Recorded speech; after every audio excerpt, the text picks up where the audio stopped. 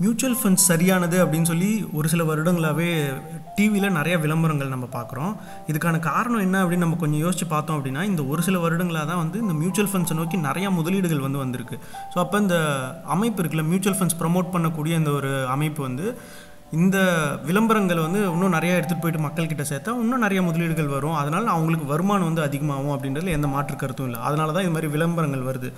ஆனால் இந்த mutual funds சரி அப்படின்னு சொல்கிறதுக்கு ஒரு நிமிஷம் அந்த விளம்பரம் ஓடும். ஆனால் இது வந்து ஒரு ரிஸ்க் இருக்குது அப்படின்னு சொல்கிறது வந்து ஒரே ஒரு ஸ்கோர் கார்டு போட்டு கடைசியாக வந்து ஒரு 10 செகண்ட்ஸில் போட்டுட்டு அதை வந்து முடிச்சிருவாங்க. ஆனால் அவங்க என்ன சொல்லியிருக்கணும் அப்படின்னா, இந்த மியூச்சுவல் ஃபண்ட்ஸ் வந்து செக்டோரல் ஃபண்ட்ஸ் வந்து ரொம்ப ரிஸ்கியான ஃபண்ட்ஸ், எல்லாருக்கும் சரியானது இல்லை அப்படின்னு சொல்லணும். அதுமாதிரி ஸ்மால் கேப் மியூச்சுவல் ஃபண்ட்ஸ் வந்து அதை விட ரொம்ப ரிஸ்க்கு, அதுவும் வந்து எல்லாருக்குமான ஒரு தேர்வாக இருக்காது அப்படின்றது வந்து சொல்கிறது கிடையாது. நம்மளில் ஒரு சாமானியனாக நம்ம பார்த்தோம் அப்படின்னா நம்மளுக்கும் அந்த ஒரு கெப்பாசிட்டி இருக்காது. ஏன்னா நம்மளுடைய முதலீடு வந்து பங்குச்சந்தையில் நேரடியாக எனக்கு தெரியாது அப்படின்ற ஆட்கள் தான் அந்த மியூச்சுவல் ஃபண்ட்ஸ்க்கு போகிறாங்க. ஆனால் அங்கேயும் வந்து இது மாதிரி பல தரப்பில் வந்து ஸ்மால் கேப், மிட் கேப், இல்லை செக்டோரல் ஃபண்ட்ஸ் அப்படின்னு இருக்கக்குள்ளே அவங்களுமே வந்து கன்ஃபியூஸ் ஆகிறதுக்கு நிறையா வாய்ப்புகள் இருக்குது.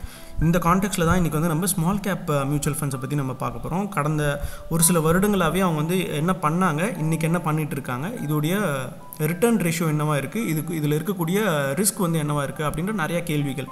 அதே மாதிரி இப்போ நான் ஸ்மால் கேப் ஃபண்டில் நான் முதலீடு பண்ணேன்னா நான் வந்து நடுவுலையே வாங்கிட்டு நடுவுலையே என்னால் விற்றுட்டு வரணுமா அப்படின்னு நிறைய கேள்விகள் இருக்கும்ல. அதுக்கான ஒரு பதிவாக தான் இந்த வீடியோ நீங்கள் வந்து பார்க்குறீங்க. கடந்த ஒரு மாதமாகவே வந்து பங்குச்சந்தைகள் வந்து என்ன நிலவரம் அப்படின்னு நம்ம எல்லாருக்குமே தெரியும். 30 to 40% வரைக்கும் இறங்கியிருக்கு. அதாவது வந்து நிஃப்டி அண்ட் சென்செக்ஸ் வந்து இந்தளவுக்கு இறங்கியிருக்கு. அப்போ வித்தவுட் சேயிங் மற்ற ஃபண்ட்ஸ், அதாவது மற்ற ஸ்மால் கேப், மிட் கேப் இதெல்லாமுமே வந்து பெரிய அளவில் விழுந்திருக்கும் அப்படின்ற சந்தேகமே கிடையாது. இப்போ வந்து ஸ்மால் கேப் மியூச்சுவல் ஃபண்ட்ஸ் பார்த்திங்கன்னா வந்து 30% அளவுக்கு வந்து இறங்கியிருக்கு. சரியா? இப்போ இதிலேருந்தே உங்களுக்கு தெரிஞ்சிருக்கும், 100 ரூபா போட்டிங்க அப்படின்னா ஒரு மாதத்துக்கு முன்னாடி இன்றைக்கி வந்து அதோடைய 30 ரூபா வந்து நஷ்டத்தில் இருக்குது. வெறும் 70 ரூபாய்க்கான மதிப்பு அவ்வளோதான் வந்து உங்களுடைய போர்ட்ஃபோலியோவில் இருக்கும். அதனால் நீங்கள் தெளிவாக புரிஞ்சுக்கலாம், இது வந்து எல்லாருக்குமான ஒரு முதலீட்டு தேர்வாக இருக்க முடியாது அப்படின்றது தெரியும். ஸோ மார்னிங் ஸ்டார் மாதிரியான மேகசின்ஸில் வந்து ஆன்லைன் வெப்சைட்ஸில் பார்த்தீங்க அப்படின்னா கூட வந்து HDFC ஸ்மால் கேப் வந்து நான் வந்து எக்ஸிட் பண்ணினேம்மா அப்படின்ற ஒரு தலைப்பில் வந்து ஆர்டிகல்ஸ் வந்துருந்துச்சு. அதிலெல்லாம் போய் கமெண்ட்ஸ் நம்ம பார்த்தோம் அப்படின்னா கூட வந்து நிறைய பேர் வந்து நான் வந்து இத்தனை லட்ச ரூபா போட்டிருக்கேன், இவ்வளோ பெரிய நஷ்டத்தில் இருக்கேன், நான் வந்து வெளியேறிடணுமா அப்படின்ற மாதிரிலாம் கேட்டிருக்காங்க. ஸோ அவங்களுக்கு தெரிஞ்சு தான் உள்ளே போனாங்க அப்படின்னு அசியூம் பண்ணிக்கலாம். அப்படி இருக்கும் பட்சத்தில் ஏன் வந்து இப்படி கேட்குறாங்க அப்படின்னு தெரியல. ஏன் அப்படின்னா, இப்போ இந்த ஸ்மால் கேப் மியூச்சுவல் ஃபண்ட்ஸ் வந்து ஏன் இவ்வளோ நம்ம ஒரு இதுவாக பார்க்குறோம் அப்படின்னா, கடந்த 10 வருஷத்தில் one of the best performing mutual funds அப்படின்னா வந்து இந்த ஸ்மால் கேப் ஃபண்ட்ஸ் தான் அப்படின்னு சொல்லலாம். அந்தளவுக்கு வந்து அவங்க பெரிய பெரிய ஃபண்ட்ஸ் எல்லாம் கூட வந்து அவங்க பீட் பண்ணி பெரிய அளவில் முதலீடு, அதாவது ரிட்டர்ன்ஸ் வந்து கொடுத்துருக்குறாங்க. ஆனால் ஏன் வந்து இப்போ எல்லாருக்குமானது இல்லைன்னு நான் சொல்கிறேன் அப்படின்றத புரிஞ்சுக்கோங்க. ஒரே மாதத்துலேயே 30% அளவுக்கு இறங்கியிருக்கு. அது மட்டும் கிடையாது, இவங்க வந்து 2008 காலங்களில், அதாவது வந்து அந்த கிரேட் ஃபினான்ஷியல் க்ரைசிஸ் வந்தப்போ இன்னும் 70% அளவுக்கு வந்து நஷ்டத்தை வந்து சந்திச்சாங்க. ஸோ அதனால தான் வந்து இது எல்லாருக்குமான தேர்வாக இருக்காது அப்படின்னு நான் சொல்கிறேன். உங்களுக்கு ரிஸ்க் எவ்வளோ இருக்குதுன்னு தெரிஞ்சு நீங்கள் பண்ணிங்கன்னா தவறு கிடையாது. அது தெரியாமல் நீங்கள் உள்ளே என்டர் ஆகிட்டு நான் விற்றுட்டு நடுவிலே வெளியே வரணுமா அப்படின்னு கேட்கக்கூடிய ஆட்கள் இருக்கீங்களா, அது மாதிரி ஆட்கள் வந்து இந்த பக்கம் போகக்கூடாது. நீங்கள் அப்படியே போனாலும் ஒரு சிறிய போர்ஷன் மட்டும்தான் உங்களுடைய அலோகேஷன் வந்து இதுக்காக நீங்கள் ஒதுக்கணும். மற்றதெல்லாம் வந்து நீங்கள் இன்னும் பெட்டரான ஃபண்ட்ஸில் வந்து நீங்கள் செலக்ட் பண்ணலாம். இப்போ நீங்கள் அந்த டாப் லெஃப்ட்டில் பார்க்கக்கூடிய செய்திகள் பார்த்தீங்க அப்படின்னாலே உங்களுக்கு தெரியும், இந்த ஸ்மால் கேப் ஃபண்ட்ஸில் வந்து நிறைய நிறுவனங்கள் இருக்குது. அதாவது HDFC நீங்கள் பார்த்தீங்க, அப்புறம் வந்து நிப்பான் ஸ்மால் கேப் ஃபண்ட் வந்து ஏற்கனவே ரிலையன்ஸ் ஸ்மால் கேப் ஃபண்டு அப்படின்னு இருந்துச்சு. அவங்க வந்து லம்சம் வந்து இப்போ அக்செப்ட் பண்ணுறாங்க. 2 வருடங்களுக்கு அவங்க நிறுத்தி வச்சுருந்தாங்க. இப்போ அதாவது வந்து ஃபண்ட் இன்ஃப்ளோவே வந்து நாங்கள் இனிமேல் எங்கள் ஸ்மால் கேப் ஃபண்டில் நாங்கள் வந்து முதலீடு எடுக்கிறதில்ல அப்படின்னு சொன்னாங்க. அதை வந்து இப்போ லிஃப்ட் பண்ணிவிட்டு நாங்கள் வந்து இப்போ திரும்பவும் வந்து நாங்கள் எங்களுடைய ஃபண்டில் நீங்கள் முதலீடு பண்ணலாம் அப்படின்னு சொல்லியிருக்காங்க. அது மட்டும் கிடையாது, SBIலையும் இதே ஒரு பேட்டர்ன் பார்க்கலாம். DSP blackrock ஃபண்டுன்னு இருந்தால் இதுலேயுமே வந்து இதே ஒரு இதை தான் பார்க்கலாம். ஸோ இந்த துறையில் இருக்கக்கூடிய எல்லா ஸ்மால் கேப் ஃபண்ட்ஸுமே வந்து இப்போ தான் வந்து அவங்களுடைய அந்த பேன் வந்து தூக்கி விட்டுட்டு நீங்கள் எல்லாருமே உங்களுடைய லம்சம், அதாவது ஒரு ஃபண்டுக்கு ஒரு மாதிரி இருக்கும். நம்ம சராசரியாக நம்ம வந்து 5000 ரூபாய்க்கு மேலே வந்து நீங்கள் முதலீடு பண்ணலாம் அப்படின்றத நம்ம புரிஞ்சுக்கலாம் இந்த இடத்துலேருந்து. ஸோ DSP வந்து நம்ம குறிப்பாக இந்த வீடியோவில் நம்ம இந்த கான்டெக்ஸ்ட்டில் பார்க்கணும். ஏன் அப்படின்னா, ஸ்மால் கேப் மற்ற செக்டோரல் ஃபண்ட்ஸில் வந்து மல்டி கேப் இல்லை வந்து ஸ்மால் கேப்னு பார்க்கல, ஸ்மால் கேப் தான் வந்து நல்லா பெர்ஃபார்ம் பண்ணியிருக்குன்னு பார்க்குறோம். அந்த பெட்டர் பெர்ஃபார்ம் பண்ண ஸ்மால் கேப் கேட்டகரியில் DSP தான் வந்து லீடராக இருந்தாங்க. அட்லீஸ்ட் இந்த லாஸ்ட் 10 வருடங்களில் நம்ம பார்த்தோம் அப்படின்னா. சரியா? இப்போ இவங்க DSP வந்து தெளிவாகவே அவங்களுடைய ட்விட்டர் இல்லை அவங்களுடைய மார்க்கெட்டிங் சேனலெல்லாம் வந்து என்ன சொல்கிறாங்க அப்படின்னு பார்த்தீங்கன்னா, எங்களுடைய ஃபண்டில் வந்து முதலீடு பண்ணுறதுக்கு முன்னாடி உண்மையை தெரிஞ்சுக்கிட்டு நீங்கள் வந்து முதலீடு பண்ணணும் அப்படின்னு சொல்கிறாங்க. அதாவது குறைஞ்சபட்ச வாலட்டாலிட்டி வருடங்கள்னு பார்த்தீங்கன்னா 1 to 5 வருடங்கள் வந்து ரொம்ப வாலட்டைலாக இருக்கும். அதாவது ஏற்ற இறக்கம் வந்து ரொம்ப அதிகமாகவே இருக்கும் அப்படின்னு சொல்கிறாங்க. ஸோ 10 வருடத்துக்கு மேலே, அதாவது வந்து லாங் டேர்ம் ஒரு வியூ இருந்தீங்கன்னா மட்டும்தான் நீங்கள் வந்து முதலீடு பண்ணணும் அப்படின்றதும் சொல்கிறாங்க. ஆனால் இந்த கடந்த 10 வருடத்துக்கு அவங்க எவ்வளோ வந்து ரிட்டர்ன்ஸ் கொடுத்துருக்காங்க, சிஏஜிஆர் ரிட்டர்ன்ஸ் பார்த்தோம் அப்படின்னா 11% அளவுக்கு தான் கொடுத்துருக்காங்க. அது என்ன அப்படின்றத நம்ம அடுத்த ஸ்லைடில் பார்ப்போம். அதுக்கு முன்னாடி நீங்கள் கவனிக்க வேண்டியது, நான் ஏற்கனவே சொன்னால 70% அளவுக்கு வந்து அவங்க வந்து நஷ்டத்தை வந்து 2008-09 கொடுத்தாங்க அப்படின்னு சொல்லி அந்த டேட்டாவை நீங்கள் அவங்களே கொடுத்துருக்காங்க. 67% வந்து நஷ்டம் அடைஞ்சிருக்காங்க. எப்போன்னு பார்த்தா ஒரு வருடத்தில் 2008 ஜனவரியிலேருந்து 2009 ஜனவரி இந்த காலகட்டத்தில். ஸோ அப்போ 100 ரூபாய் நீங்கள் ஜனவரி 8 போட்டிருந்தீங்கன்னா 2009 ஜனவரியில் அது வந்து வெறும் 30 ரூபாயாக தான் இருந்திருக்கும். சரி, அந்த ரிஸ்க் வந்து உங்களால் வந்து எடுத்துக்க முடியுமா? அவ்வளோ உங்களுடைய முதலீடு வந்து குறையிறது உங்களால் பார்த்துட்டு நிம்மதியாக இருக்க முடியுமான்ற கேள்விக்கு பதில் நீங்கள் தான் சொல்லணும்.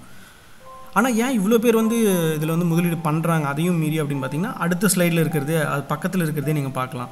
2009 மார்ச்சில் ஆரம்பித்து 2010 மார்ச்சில் வந்து பார்த்திங்கன்னா 214% அளவுக்கு வந்து அவங்க வந்து ரிட்டர்ன்ஸ் வந்து கொடுத்துருக்குறாங்க. ஸோ இந்த அளவுக்கு ரிட்டர்ன்ஸ் வரும் அப்படின்னு சொல்லிட்டு அவங்களுக்கே தெரியுமா அப்படின்ற ஒரு கேள்வி இருக்குது. அது என்னப்பா அவங்க தான் வந்து பண்ணுறாங்க, அவங்களுக்கே அப்படி தெரியாமல் இருக்கும் அப்படின்னு கேட்காதீங்க. ஸோ அப்படி தெரிஞ்சிருந்ததுன்னா 70% அளவுக்கு நஷ்டப்படவும் விட்டுருக்க மாட்டாங்க, 200% ஏறுறதுக்கும் அவங்க வந்து விட்டுருக்க மாட்டாங்க. ஆனால் அவங்க வந்து விலை ஏறும் அப்படின்றதுக்கு தான் முதலீடு பண்ணுறாங்க. இவ்வளோ குறுகிய காலத்தில் 200% ஏறும் அப்படின்றது யாரும் எதிர்பார்க்க மாட்டாங்க, அவங்களுமே வந்து எதிர்பார்த்துருக்க மாட்டாங்க.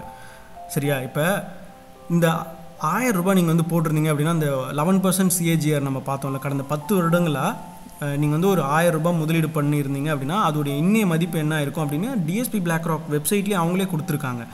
அது வந்து 3835 ரூபாய் அளவுக்கு ஆயிருக்கும். ஸோ 1 ரூபாய் போட்டிருந்தீங்க அப்படின்னா வந்து 3.8 ருபீஸாக இருக்கும். ஸோ 1 லட்சம் போட்டிருந்தீங்கன்னா அது வந்து 3,80,000 மாறி இருக்கும். 10 லட்சம் போட்டிருந்தீங்கன்னா அது வந்து 38 லட்சமாக மாறி இருக்கும் கடந்த 10 வருடங்களில்.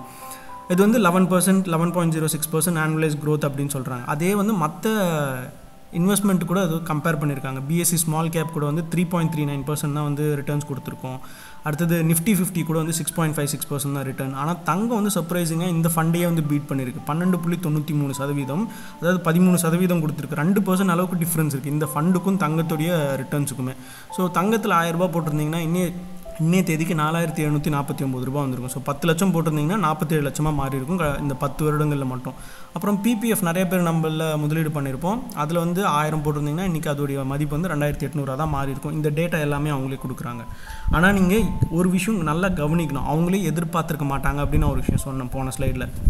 இந்த அளவுக்கு வந்து விலை இறங்கும் இல்லை இந்த அளவுக்கு விலை ஏறும் அப்படின்னு எதிர்பார்க்க மாட்டாங்க. 2018 கான்ட்ராரியன் இபிஎஸ் அப்படின்னு வந்து ஒரு ட்விட்டர் ஹேண்டில் வந்து ஒரு சுவாரஸ்யமான ஒரு ட்வீட் வந்து போட்டிருந்தாங்க. என்ன அப்படின்னு பார்த்தோன்னா, இந்த டிஎஸ்பி பிளாக்ராக் மைக்ரோ ஃபண்டாக இருந்துச்சு அந்த காலத்தில். இப்போ வந்து அது பேர் மாற்றி இன்றைக்கி வந்து ஸ்மால் கேப் ஃபண்டு அப்படின்னு இருக்குது. ஓகே, இந்த ஃபண்டில் இருக்கக்கூடிய மேனேஜரே has zero investment in the best performing scheme of the decade. I believe even he didn't know that perhaps. அவருக்கே இந்த அளவுக்கு அது வந்து சூப்பரான ஒரு ரிட்டர்ன் கொடுக்கும் அப்படின்றது அவரே எதிர்பார்த்துருக்க மாட்டார். அதை தான் வந்து நம்மளுக்கு அவருடைய இன்வெஸ்ட்மெண்ட் இல்லை அப்படின்றது அதை தான் வந்து நம்மளுக்கு காமிக்குது அப்படின்றத அவர் சொல்லியிருக்கிறாரு. ஸோ நீங்கள் இப்போ இதை வச்சுக்கிட்டு வாட் ஷுட் யூ மேக், நீங்கள் வந்து இதை எப்படி எடுத்துக்கிறது அப்படின்ற முடிவை வந்து நான் உங்ககிட்ட விட்டுறேன். சரி, இப்போ நான் வந்து ஒரு சாமானியனா எனக்கு வந்து எப்போ வாங்கணும் எப்போ விற்கணும் இது மாதிரி இவ்வளோ காம்ப்ளிகேஷன்ஸ்லாம் எனக்கு தெரியாது அப்படின்னு சொல்கிறவங்களுக்கு ஒரு சில பாயிண்டர்ஸ் நான் வந்து கொடுக்குறேன் இந்த இடத்துல. இப்போ எல்லா ஃபண்டுமே, இப்போ நீங்கள் டிஎஸ்பி இல்லை எஸ்பிஐ இல்லை நிப்பான் இது மாதிரியான ஃபண்ட்ஸ் எல்லாமே என்ன பண்ணாங்க, நடுவில் ஒரு காலகட்டத்தில் 2 வருடங்கள் இல்லை 1 வருஷத்துக்கு முன்னாடியே வந்து அவங்களுடைய ஃபண்ட் இன்டேக்கை ஸ்டாப் பண்ணிட்டாங்க. ஏன் அப்படின்னா பங்குச்சந்தைகள் வந்து வேல்யூவேஷன் டேர்ம்ஸில் பார்த்தோன்னா எங்கேயோ போயிடுச்சு, அதனால் நாங்கள் வந்து இனிமேல் எடுக்க மாட்டோம், ஏன்னா எப்போ வேணாலும் இறங்கும் அப்படின்றத மறைமுகமாக அவங்களே சொல்லிடுறாங்க. இப்போ என்ன பண்ணியிருக்காங்க, நாங்கள் வந்து எடுத்துக்கிறோம், வேல்யூவேஷன்ஸ் அட்ராக்டிவாக இருக்குது, அதனால் விலை வந்து இதுக்கு மேலே ஏறுறதுக்கு தான் வாய்ப்பு இருக்குது அப்படின்னு சொல்கிறாங்க.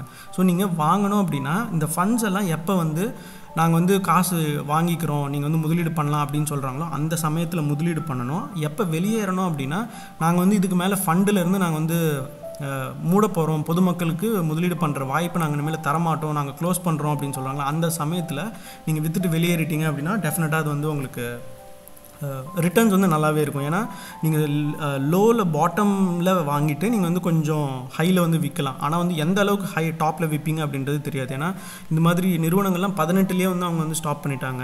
18 ஸ்டாக் மார்க்கெட் எந்த உச்சத்தில் இருந்துச்சு, அதுக்கப்புறம் பல மடங்கு உயர்ந்துருச்சு அப்படின்றது நம்ம பார்க்குறோம். ஸோ இதுக்கு தான் சொல்கிறது, பாட்டம்லேயும் யாராலையும் கம்ப்ளீட்டாக வாங்க முடியாது, உச்சத்துலையும் யாராலையும் வந்து விற்கவும் முடியாது. ஸோ அந்த ஒரு விஷயத்தோடு நான் வந்து உங்ககிட்ட இருந்து விடை பெறணும் அப்படின்னு நினைக்கிறேன். நீங்கள் முதலீடு பண்ணணும்னா இவ்வளோ ஃபேக்டர்ஸை பார்த்துட்டு அதுக்கப்புறம் நீங்கள் வந்து உங்களுடைய டிசிஷன் எடுத்தீங்க அப்படின்னா வந்து உங்களுக்கு அது நல்ல ஒரு இதுவாக இருக்கும் அப்படின்றதுல எந்த சந்தேகமும் கிடையாது. நீங்கள் இந்த வீடியோ பற்றி என்ன நினைக்கிறீங்க அப்படின்றத கமெண்ட் செக்ஷனில் என் கூட ஷேர் பண்ணுங்கள். நான் வேறு ஒரு சுவாரஸ்யமான ஒரு தகவலோடு நான் கூடி சீக்கிரம் உங்கள் எல்லாரும் சந்திக்கிறேன். நான் உங்கள் கார்த்திக், இது உங்கள் ஸ்மார்ட் அண்ட் ஃபுல்லிஷ் சேனல். நன்றி, வணக்கம்.